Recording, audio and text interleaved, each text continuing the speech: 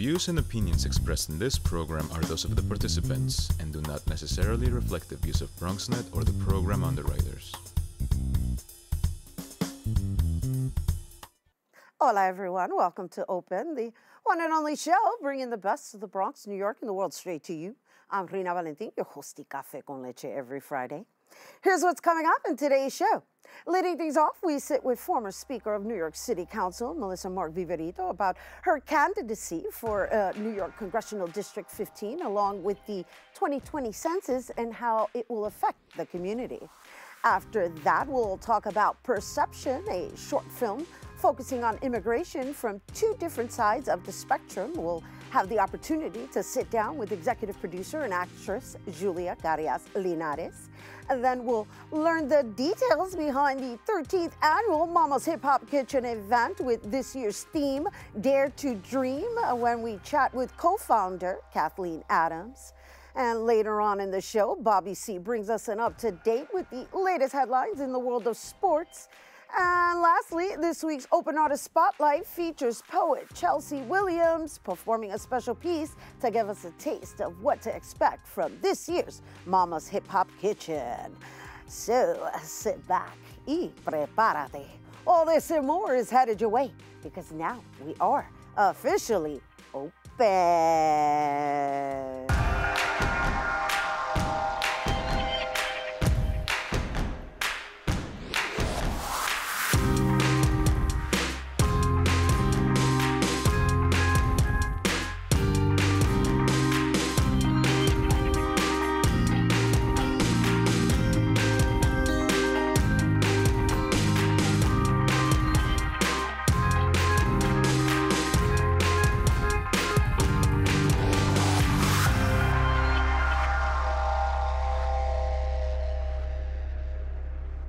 Hello and welcome back to Open, everyone. I'm Rhina Valentin, your hosty Café con Leche.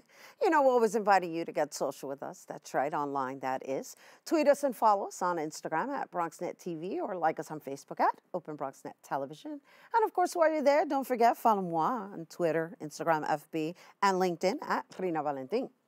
Our first guest is the first Puerto Rican and Latina to ever hold a citywide office as Speaker of the New York City Council, and that was from 2014 to 2017. And while simultaneously, we'll say, holding her seat as council member for the 8th District since 2006. That's a lot of years. And during her time in the City Council, she was able to fight for comprehensive immigration reform and criminal justice reform and advocate championing the housing crisis.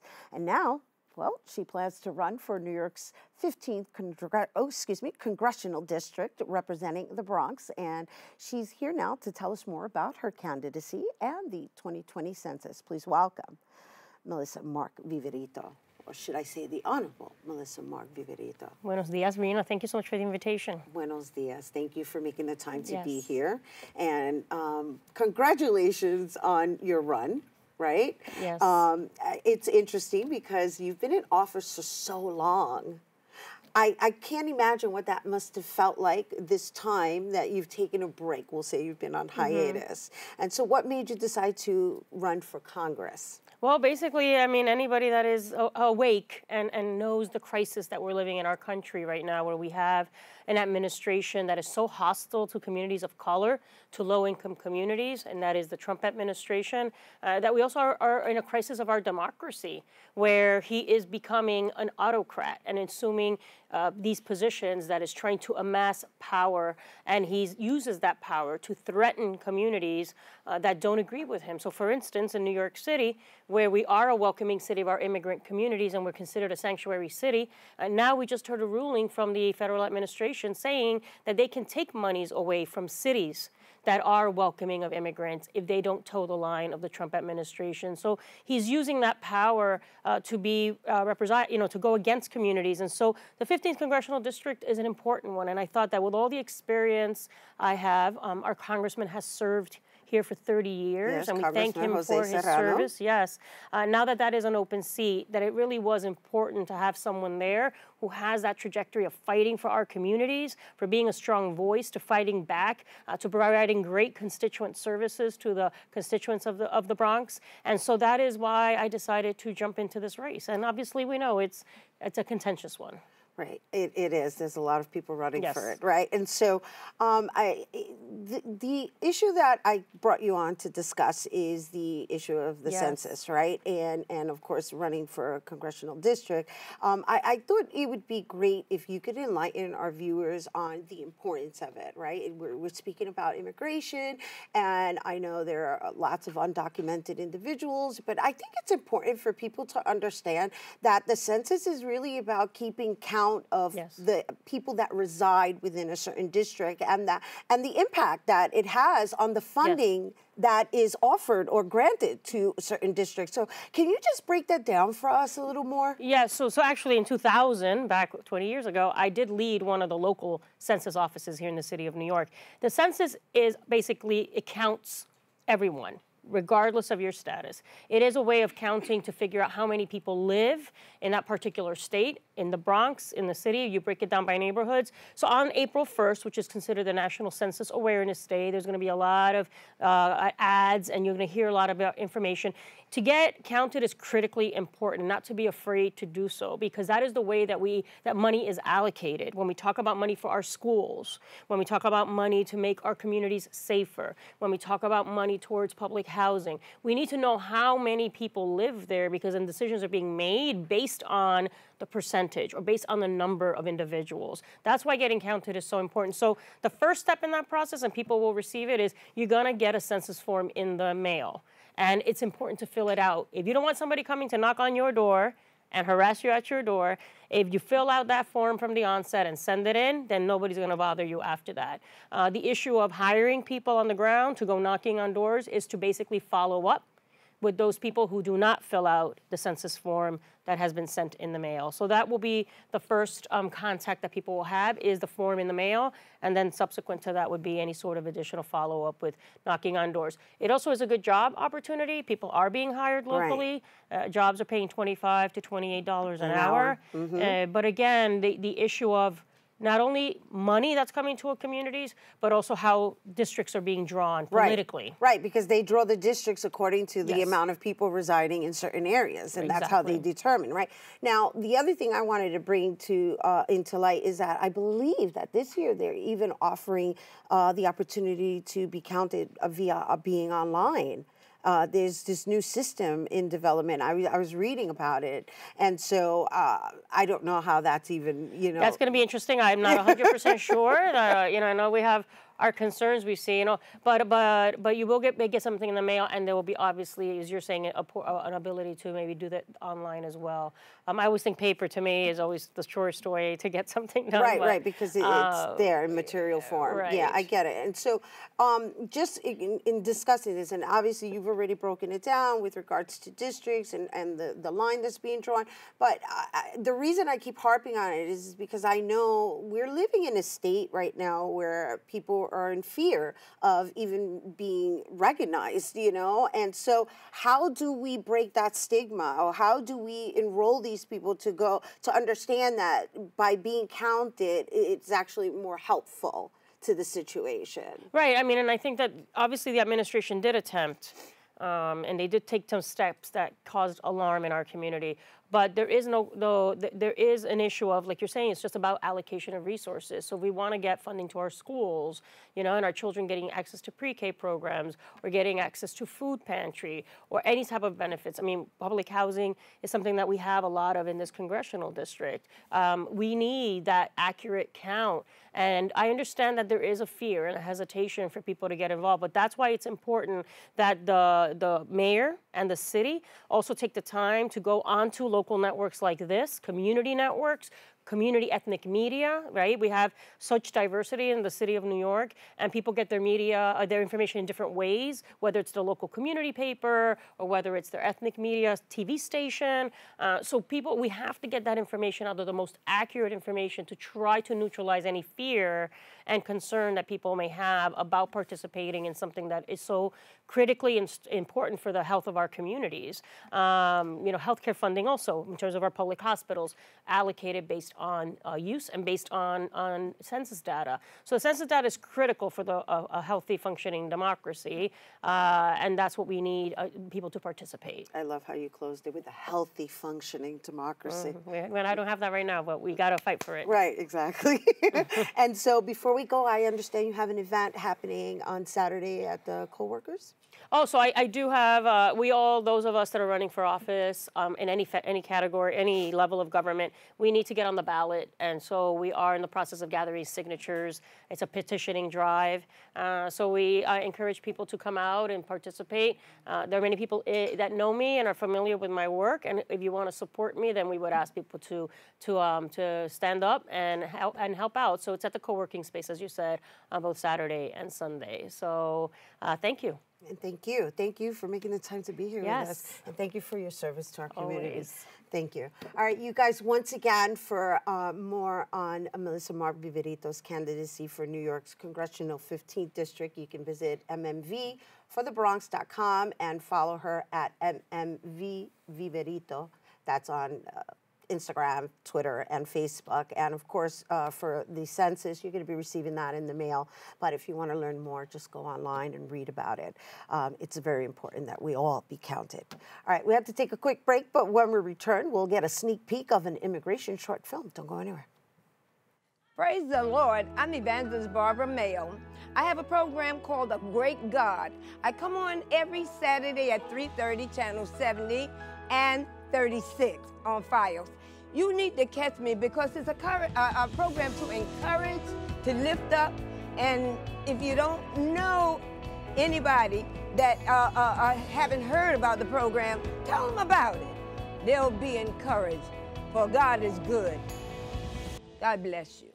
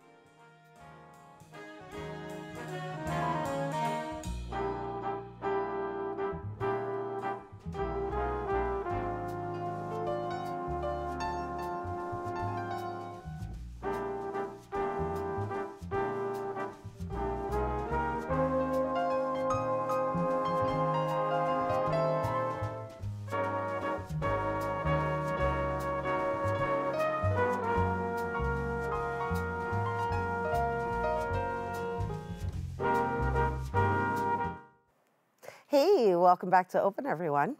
So immigration continues to be an issue within our society, and so this new film entitled Perception, it tells the story of immigration from 2 points of view. It showcases how 2 parallel worlds suffer from society's pressure, resulting in life and death decisions. Let's take a sneak peek of the short film, Perception. Criminals all coming to this country and destroying what we work so hard for every day. I'm just thankful that that man is in the right chair at the right time.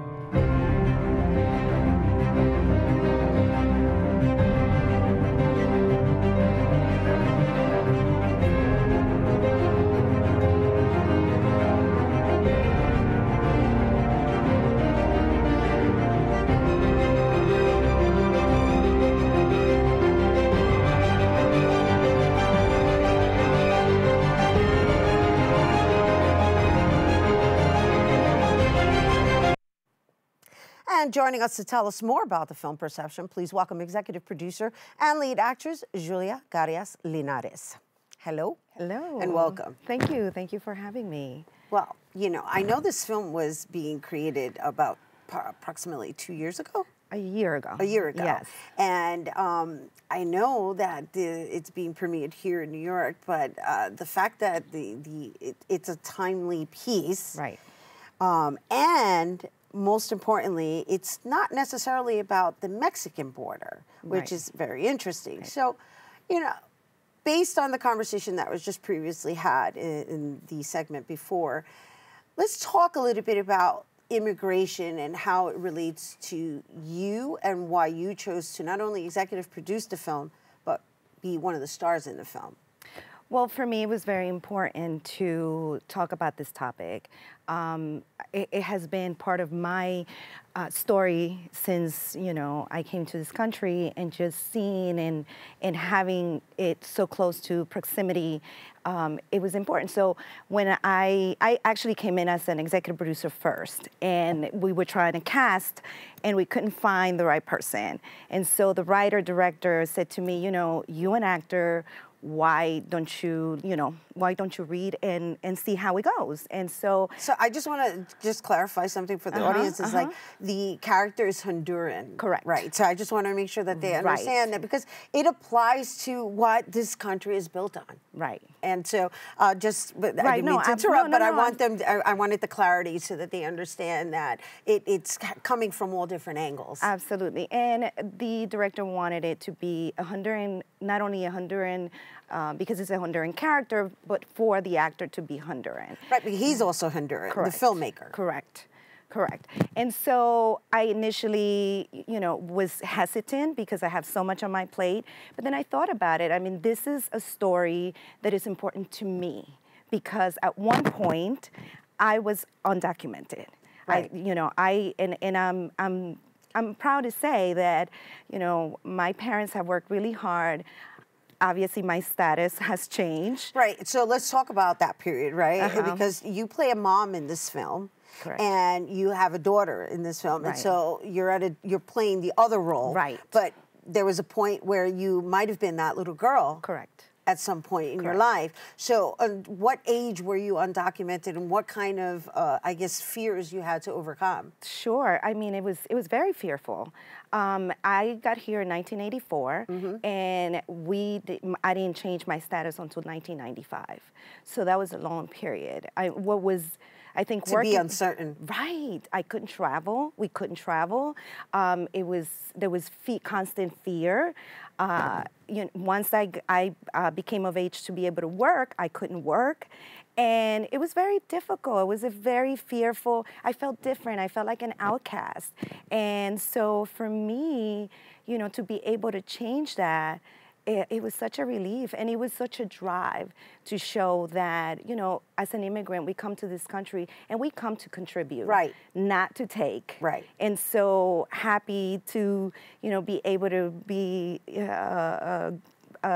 what do you call it? A member of our society. Yeah, a member of society, a success story. How about that? I mean, you were an executive producer at A&E. I know you oversaw a few channels, right? FYI. So yes, I worked for FYI. I worked at Lifetime, worked on some of the top-rated shows on FYI that went to Lifetime after that, because Lifetime was a bigger channel.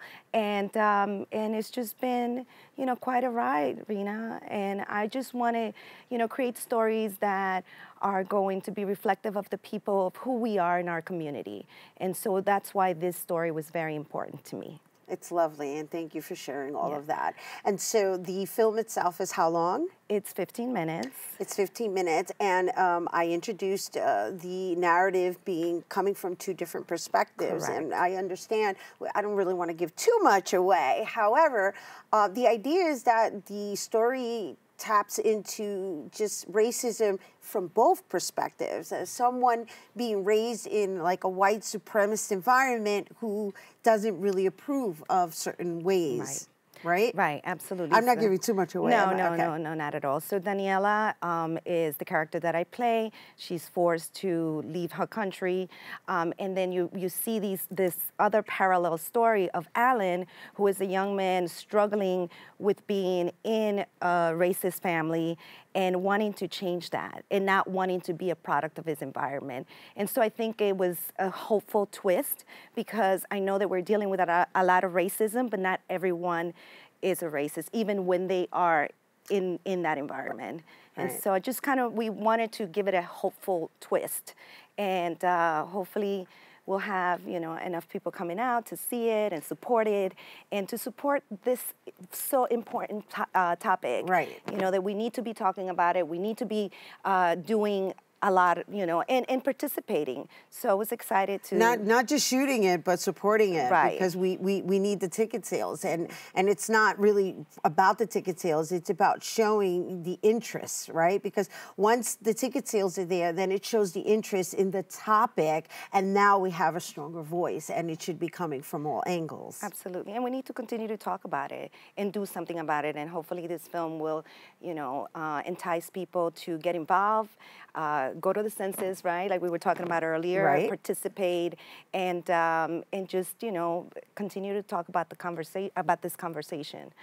And so I think it's lovely that you decided to just go full circle and go back to your roots in re-experiencing or recalling on a certain time of your life, because you're so far from there right now. So I can only imagine what that must have been for you. But I did want to make sure that we left on a really high note. I mean, not that the film isn't a high note. I think we've already expressed to you guys the importance of what it means to support our work. And when I say support our work, I mean our people of color work, because we have a tendency to just go for the commercialized topics, and our stories need to be told, and the way we are able to produce them is by supporting them, and that's why you're here. So, and I just want to share that with our viewers, and then on that note, I before we go, I want to also share what's coming up in addition to the film. Yes, we have a series called Big Deals in Fancy Heels, and is a series, a non-scripted reality show that features 4 strong women in the real estate space. The characters are diverse. We have a Latina, we have a Persian, we have an Italian white, but we also have a Brazilian. And so the idea is to, again, showcase our community in a positive, creative way, and I felt like for me it was important to give the next generation of young women a story, a platform where they can see women working together, because we see a lot of the opposite right now, especially in reality television. Oh my gosh, it's all about catfights. So, yes. Yeah, that's what gets the ratings. And so, absolutely. And so I called 3 of my friends who are very successful producers. I pitched them the idea. They loved it, and we decided, why not? Let's do this differently, right? And so we're going to be. Hopefully we'll get the exclusive where we're going to be distributed. And, right. I know you already shot the pilot, so I'm looking forward to hearing what the next steps are. But thank you for announcing it here on our show. Is there anything else you wanted to share? Because I know you can't share too much. No, I can't share too much, but it's exciting, and we can't wait to premiere. So yeah, and I just want to acknowledge you for being a woman who operates with purpose. You've been in the TV field for quite some years, and I know it's a market that you can kind of like be jaded and just go for the ratings and go for the money, and it's challenging to create and or produce content that is meaningful. Right. So I acknowledge you for that. Thank you. And I thank you so for bringing it here with us and sharing it with our viewers and you guys. Once again, Perception. Perception is premiering this weekend. It's premiering at the 11th Annual Bright Side Tavern Film Festival, and that's happening on Sunday, March 1st. I believe it's airing at 1:45 p.m. Rather, they're screening at 1:45. I'm used to television. And for tickets, you can visit brownpapertickets.com. And once again, if you want to follow Julia, you can follow her on all social media platforms at Julia Carias. So Del Valle Productions and Casting is seeking talent for a new TV animated series that will be starring Puerto Ricans from the Bronx. The production company is looking for African Americans and Middle Easterners and bilingual kids from ages 5 to 11. No experience is needed. And for audition instructions, you can send age and contact info to, write this down, info@delvallecasting.com. Once again, info@delvallecasting.com. All right, we're taking a quick break, but coming up, we'll talk about a Dare to Dream theme when we return.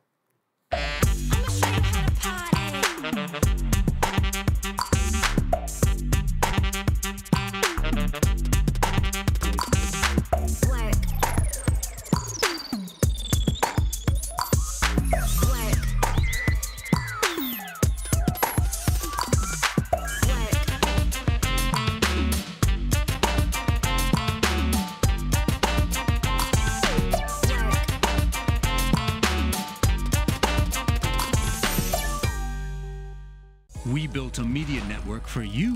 BronxNet TV.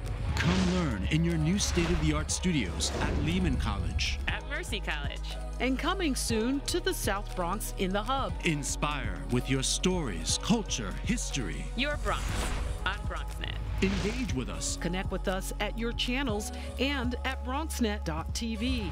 Learn, engage, inspire. BronxNet TV. From the Bronx to the world. BronxNet.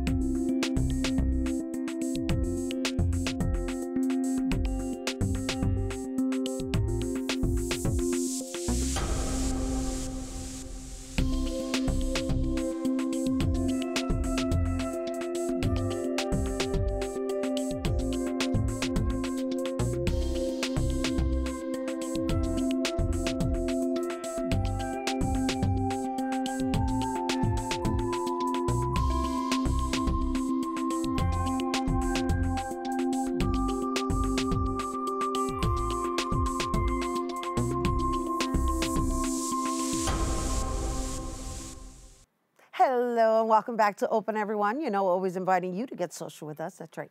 Tweet us at BronxNet TV and tweet me too at Rhina Valentin.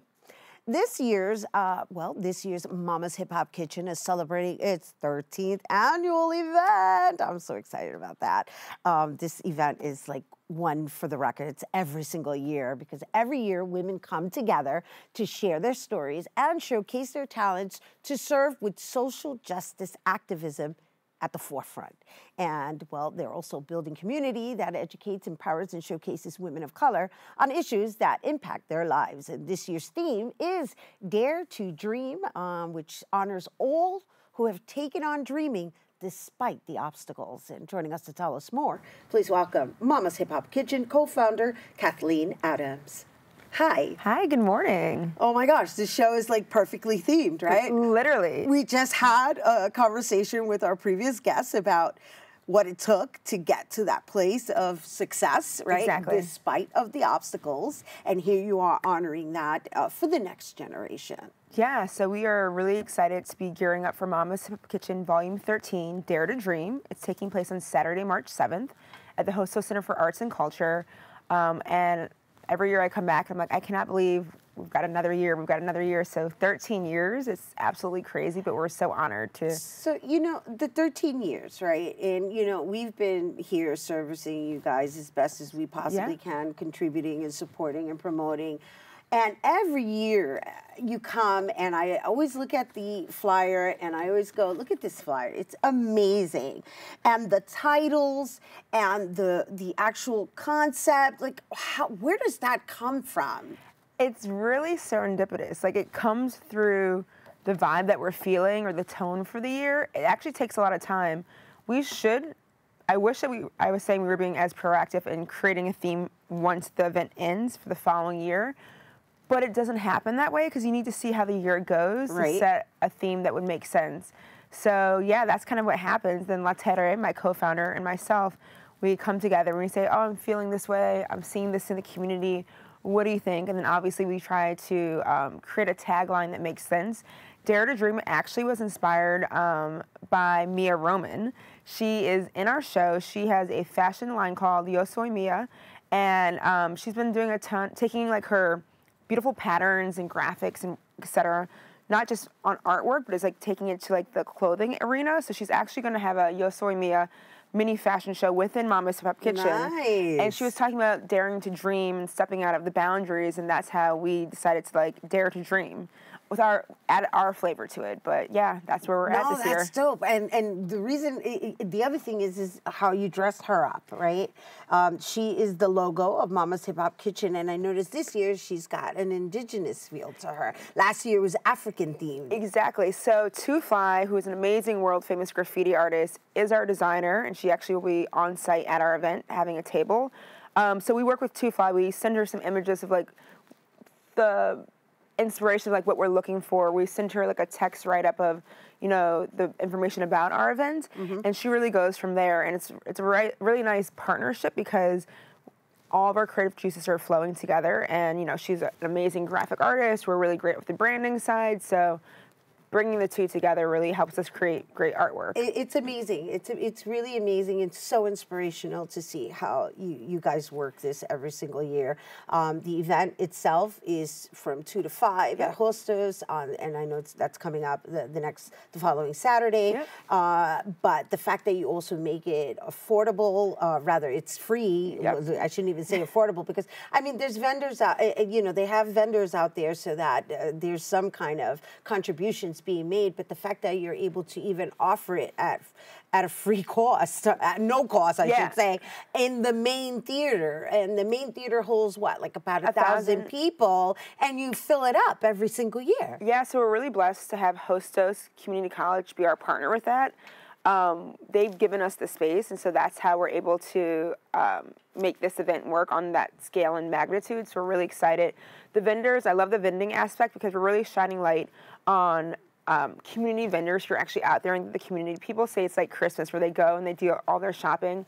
So people are really supporting the vendors. We also have free confidential HIV testing. This year is provided by Harlem United. They will have a mobile unit parked right in front of the school. So it's great. I'm really looking forward to this year. We also have how many vendors altogether?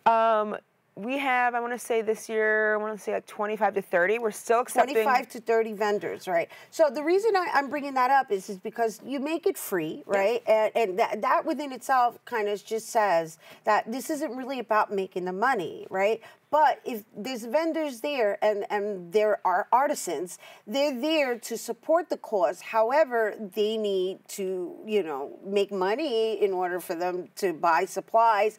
And also it's kind of like generating the revenue within the community so that there's this flow of energy of support. Most definitely. So we're really excited about that. We still have a couple more tables open because Hostos actually allowed us to have more tables this year. So if you want to apply to be a vendor, just go to our website, mhhk.org, click to where it says vendors tabling. We'll go from there. But then also our lineup this year, we have a really I was just going to ask, like, talk to me because it's always exciting. You have people that come from different parts of the United States. So yeah, this year we actually changed it up quite a bit. We have our legacy artists. We also have a ton of new artists. We were really thinking this year, like, entertainment in general. Yes, there's still a focus on hip hop, but it's an expanded vision and view. So like, I'm really excited. We have a comedian, Faria Khan, who is really well known in the community. It was her first time performing with us, so I'm really excited about that. We have Naochi. She is a spoken word artist. We have Chelsea Williams, who you'll hear later on today. Yes, she's going to perform here on set. Is amazing spoken word poet. We have actually a masterpiece, I guess you could say, which is a multi-layered piece choreographed by Rockefeller, who you know. Right, who's also one of your legacy artists. Exactly, right? But also layering it with other legacy performers, Next Level Dancers, and Femme Fatale from the New Settlement community organization, but they're collaborating together to create this like 3-part piece. So I'm excited. I actually haven't seen it yet, but they've been talking a lot about it. So that relationship happened because they got to know each other throughout the years. At Mama's Hip Hop Kitchen. Lovely. We have Dizzy Sins, who's an amazing Bronx hip hop artist. We've got so many, so I'm really excited about this year. Oh, also Harlem School of the Arts. I'm really excited. I actually serve on their associate board. Yay, we love Harlem School of the Arts. They're amazing, literally. And I was like, for years, I was like, why have I not had them in Mama's Hip Hop Kitchen? So I've gotten more and more involved with the school.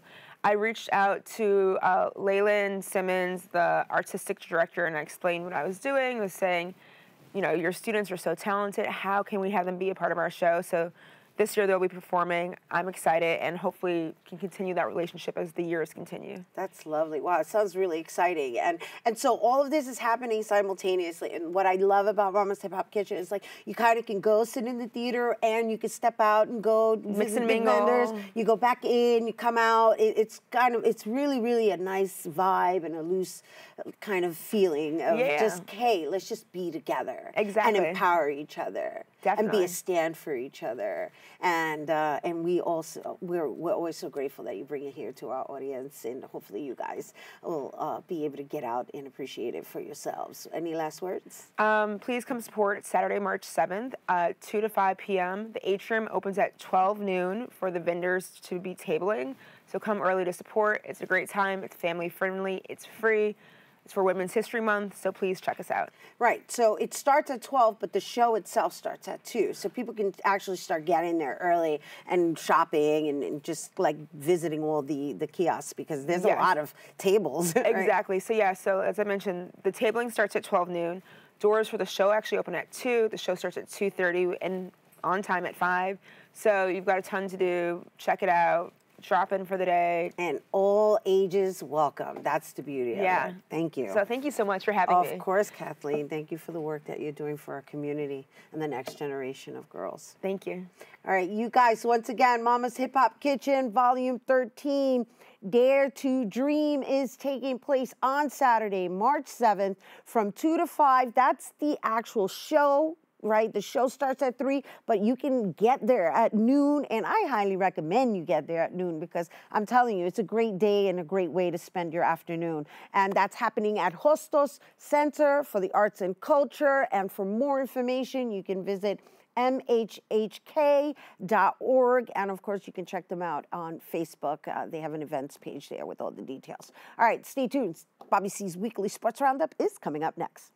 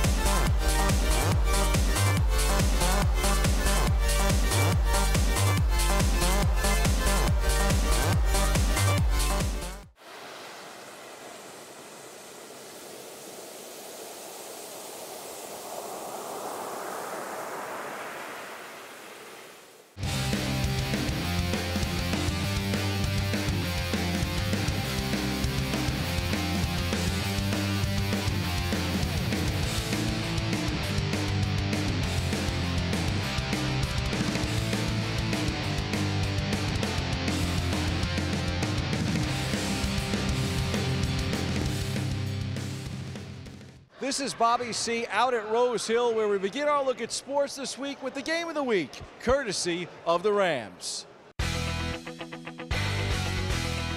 Fordham hosting the 20-7 Rhode Island Rams at Rose Hill Gym. At just 1-13 in conference play, Fordham entered as the heavy underdog, but this one would go down to the wire. Jeff Doughton uses the screen and knocks down the jumper. Then it's Doughton again, this time from the corner. Joel Soriano uses his size on the other end with a nice post move. But the first half would belong to Tyrese Martin. Off the Darren Russell miss, Martin is there for the putback not once, but twice. Martin also showed his range from deep with a three-pointer to give Rhode Island the 26-19 lead. 2 seconds to go in the half. It's Martin again, hitting the jumper from downtown as time expires. Tyrese Martin would finish with 24 points and 16 rebounds, both game highs. URI leads Fordham 41-35 at the break. We go to the second half. Martin can't corral the pass stolen by Jalen Cobb and served up for Ertan Ghazi, cutting the lead to 4. URI takes advantage of Fordham's sloppiness, stealing the pass, leading to the fast break, and a monster slam from Tyrese Martin. But Fordham turns up the defensive pressure, trapping Doughton in the corner, forcing the turnover and the fast break layup. Just over 4 minutes to go. Kyle Rose passes it cross court to Chris Austin for 3. The lead is cut to 2. Still trailing by 2. Ghazi again comes up huge, sinking the corner 3. Fordham takes its first lead of the second half. 26 seconds to go. Antoine Portley misses the 3 from the same corner. Soriano grabs the rebound, but is called for traveling. 6 seconds left and down by 1. Jacob Tobin is fouled. With the pressure on, Tobin gets the friendly roll on the first. And on the second, nothing but net. Rhode Island takes the 1-point lead. Last chance for Fordham. Josh Colon cuts to the basket, no good. URI survives a nail-biter, taking the 76-75 win. Here's Fordham coach Jeff Neubauer on the tough loss.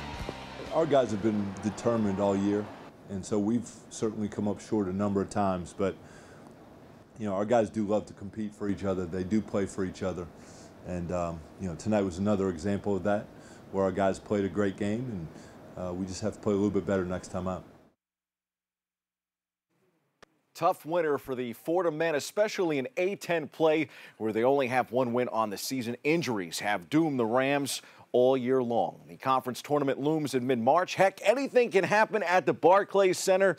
And in March Madness, been a so-so season for the locals on the college hoops hardwood. The Iona men are 9-8 in conference play. The Manhattan men are 8-9 in the MAC. And in the Big East, St. John's is 3-12 in league play. Seton Hall still represents the best of the tri-state area. Miles Powell and the Pirates are ready for March. The best men's program locally here in New York might very well be Division III Purchase College, which topped Sarah Lawrence in the semifinals Thursday night and is heading to the Skyline Conference Championship game on Sunday against rival Yeshiva. The championship will be hosted by YU in the city. Good luck, Purchase. On the women's side, the Fordham basketball team is vying to repeat as A-10 champs this winter. They are 18-10, including 10-5 in league play, and scored a huge win last week over then undefeated A-10 opponent Dayton. Excited to see the Rams dancing again in March Madness. For more, check out BronxNet's latest episode of The Ram with Coach Gately, airing now on BronxNet.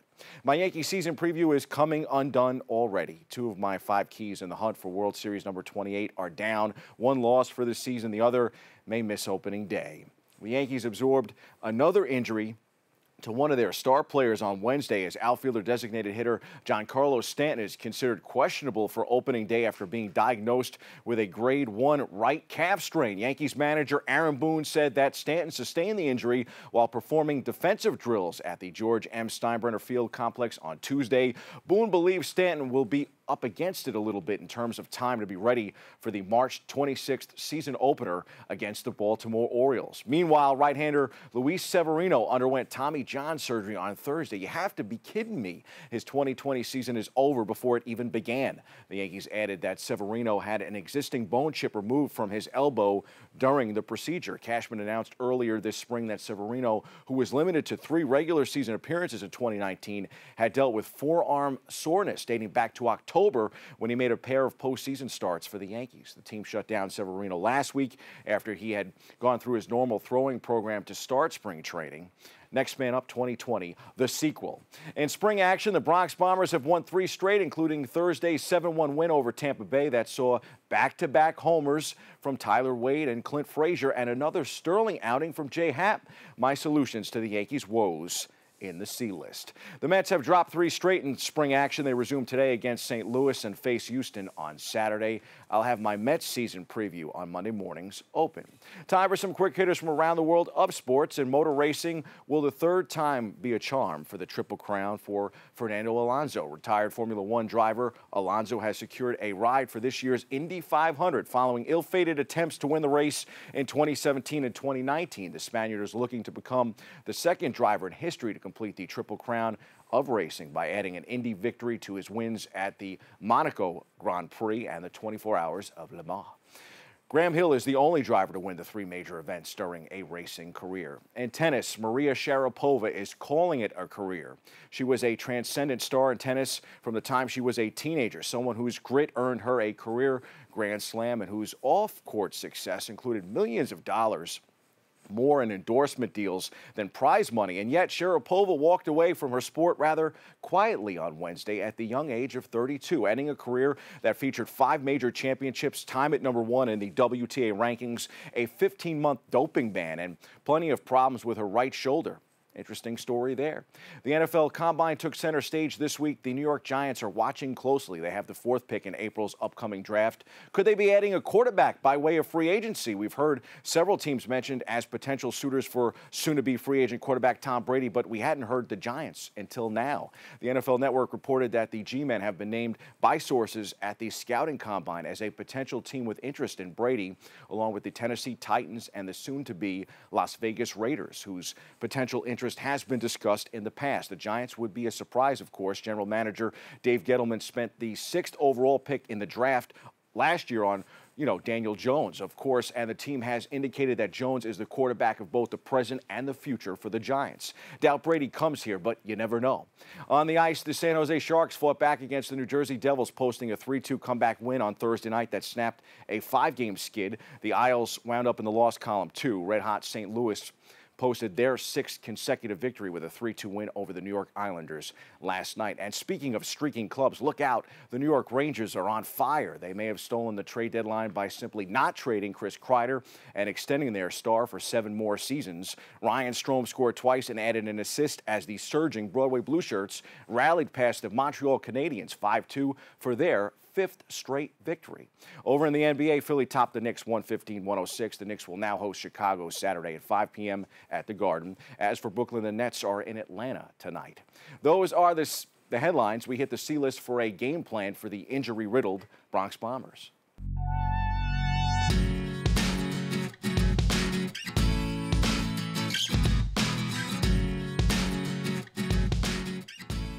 No Stanton, give me Clint Frazier. No Sevy, I'll take some Jay Happ. The Yankees will enter the season as the favorites in the American League East, but their rotation depth is already being tested. James Paxton is expected to miss at least the first month due to his own injury, and Domingo Germán will miss time due to a suspension stemming from his violation of the league's domestic violence policy. The Yankees lost 2,908 days to injury. Did you hear that?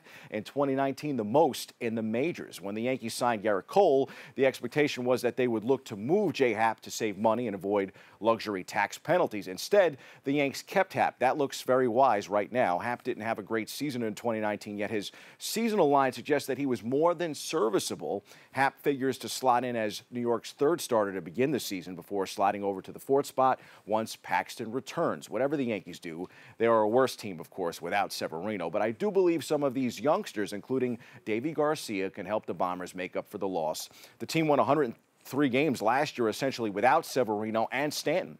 Clint Frazier has let his bat do the talking this spring. The brash young outfielder came into camp last spring boasting that he would take an outfielder's job after a roller coaster 2019, a year that had him playing a big part in an offense hit hard by injuries, but also creating unnecessary headlines and irritating front office personnel and teammates. Frazier is speaking through his work these days on the field. That's good news for the former 25-year-old first rounder. Also good news for the Pinstripers. Frazier homered for the first time this spring in the first inning of the Yankees' 7-1 win over the Rays yesterday. It was a good reminder of what Frazier is capable of. Stanton, who played just 18 games last season, could miss the start of the season, and Aaron Hicks will miss the start of the season after October Tommy John surgery. While the Yankees are trying out Miguel Andujar out in left field this spring, Frazier is likely to get a chance with the added 26th roster spot. I would carry him from Florida up to New York to start the season. The question with Frazier has been if his bat can overcome his poor defense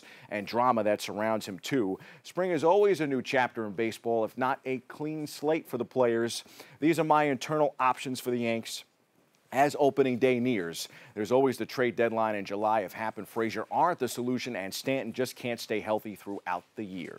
That's your sports. I'm Bobby C.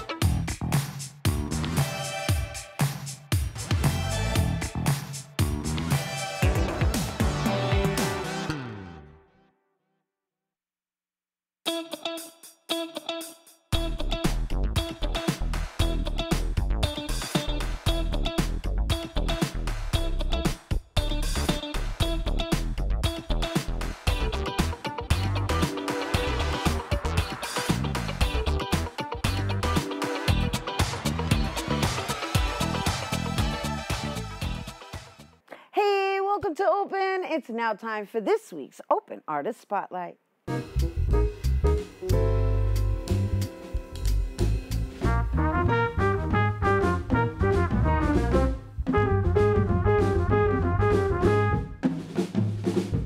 This week's Open Artist Spotlight features a poet and filmmaker from the South Side of Chicago. Her writing contemplates the particularities of Black life, her ancestors, and what it means to be a Black woman. She's performed in venues across New York City, and she's here now to perform for us. Here to perform Womb. Please welcome poet Chelsea Williams. I remember waiting in my mother's womb, the water up past my temple, her heartbeat closer than my own breath. This was my first home. This is where I learned that all beginnings have an end. I burst into existence wrapped in screams and a pink blanket. I was made from the softest parts of her. The curve and walls of her belly whispered to me in the middle of the night. My mother told me to breathe in and out. She told me to let go, and ever since then I've been trying to learn my lesson. There was a time when I left daughter in the place where I was from. I left daughter locked in the door of the house I grew up in, and there I returned home in shadows. I showed my mother that daughter would be the end and the beginning of her. I am more like my mother than I know. My mother is a Black woman, the daughter of teachers, a businesswoman. She fought her way into rooms with white men who do not want her there, who are shocked to discover that a woman like her can do anything more than clean up after their messes. She laughs at their bad jokes and brings her money home. My mother is good at her job.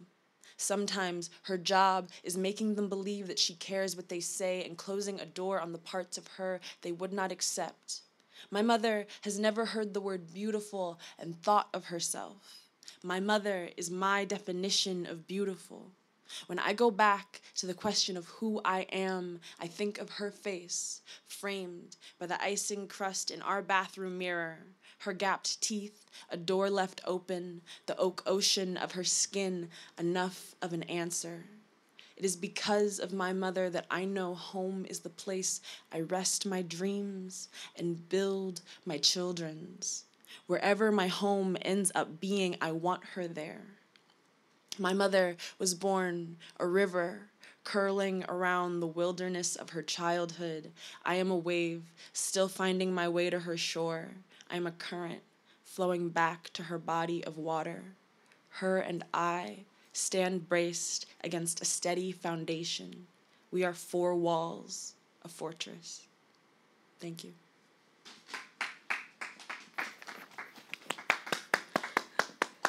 That was beautiful. Thank you so much. So mesmerizing, wasn't that? Thank you. Yeah, I know. You didn't get. There's people here in the studio. I know. It's like we're not in this theater, but trust me, everybody was applauding you. That was so much. Truly mesmerizing. Thank you. Yes, and your mom must feel really proud. Yeah. I do all of my work for her and for my family, and I think including my story in my work is a big part of what I'm trying to do. So, all of your work is about your mom? No. I try to include parts of my stories, and sometimes I'm talking about my mom, sometimes I'm talking about Chicago, sometimes I'm talking about just Black experience and like Black history too. And I try to make all of that, come together in a way in my work. That's beautiful. So how many pieces do you have altogether? Probably about 50 in everything that I've written. Yeah. You have 50. Yeah. Wow, that's lovely. Yeah. And so you're going to be performing this piece at Mama's Hip Hop Kitchen? Yes, I am. Next week, March 7th. And I love that, Dare to Dream was in there. Mm-hmm. Well, not Dare to Dream, but the term dream in there. I just love the piece altogether. I mean, it was really mesmerizing, and I was there with you, just floating through the water and and just vibing back and forth and understanding that connection. And so, because you honor your mom and because you're so proud of your roots and because our show has been themed towards and geared towards immigrants and people of color, and while we are at the end of Black History Month, what would you like to share with our viewers? Well, I think a big part of how I see art is just viewing, our personal experiences in our daily lives, and then also how we connect to the places that we come from. For me, I'm trying to make a way for myself as a poet and as a filmmaker, but at the same time, the Chicago, my heart, the people that I know, they're a big part of who I am and a big part of what I try to bring with me in every room. So just never forget where you're from, and it'll make you special, I think. That's what's up. I like that. Thank you. That was perfect. Thank you. That was perfect. That's here's to be your true, authentic self. All right, once again, you guys, Chelsea Williams, thank you for being here with us. And she's going to be performing at Mama's Hip Hop Kitchen, Volume 13, alongside many other featured hip-hop women artists. Once again, Mama's Hip Hop Kitchen takes place Saturday, March 7th from 2 p.m. to 5 p.m. Again, you can arrive at noon, and that's happening at Hosto Center for the Arts and Culture. For more information, check out the event page on Facebook, and you can also find Chelsea on Instagram at chelseaw.art. Also, make sure to, another event for you guys to consider is to check out Mike Robles. He's from the cult classic comedy Rumba on BronxNet, and he's going to be performing Living for Laughs on Sunday, March 1st at Caroline's. And the All-Star Comedy event is a fundraiser for the Emmy Award-winning comedian to support his battle with cancer. The show starts at 7 p.m. at Caroline's, located at 1626 Broadway. And for tickets, you can visit carolines.com, or you can call the box office at 212-757-4100. And, well, that is our show today. But before we go, we wanted to make sure we wished a happy birthday to BronxNet's Executive Director, Michael Maxinavi. Here's to wishing you blessings and many, many more. All right, that is our show today, mi gente. Thanks to all our guests for coming through, to our viewers for tuning in. If you missed any part of the show, you can check out the recable cast tonight and 24 hours a day at BronxNet.tv. I'm Rhina Valentin, and from all of us here at Open, may the universe provide paz, prosperity, y amor. Adios.